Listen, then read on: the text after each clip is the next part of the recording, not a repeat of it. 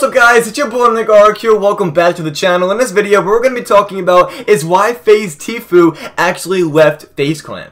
So no intro, no nothing, we're just going to get right into it. So it says, esports pro sues gaming organization FaZe Clan over oppressive contract. One of the world's most top professional esports players, which is Tfue, is suing his game organization, which is FaZe Clan, for allegedly restraining his business opportunities and taking up to 80% of his earnings. And then it says, he's missing out on one of those opportunities because FaZe Clan's unlawful activity in connection with a deal he signed in April 2018, and he only gets to keep 20% of the revenue from any branded videos that are published on Twitch, YouTube, or social media, and half of his revenue from touring and appearances. His Twitch streams have been viewed more than 120 million times. He has more than over 10 million subscribers on YouTube and has over 5.5 million Instagram followers. So basically, to summarize everything up, why Tfue left FaZe Clan, because they were taking a large percent of his money that he was earning. That's all I have for you guys in this video,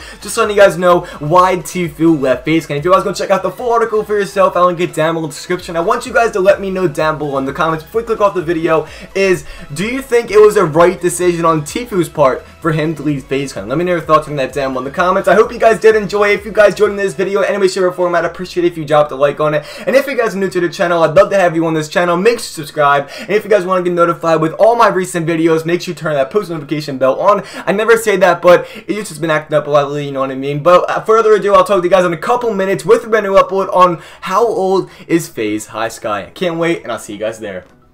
Peace.